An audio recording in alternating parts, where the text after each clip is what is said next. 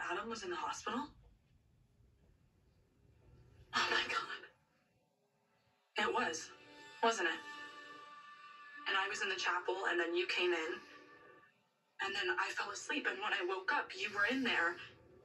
And I remember thinking how lucky I was that you were there and that I could always depend on you. And now you're telling me, what? If Sonny hadn't stopped you, you would have just come and sat in the chapel with me? I don't know what would have happened.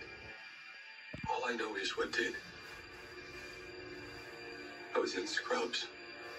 I had lifted a vial of fentanyl from the pharmacy storage, and I was going to inject it into Cyrus's PICC line when Sonny showed up.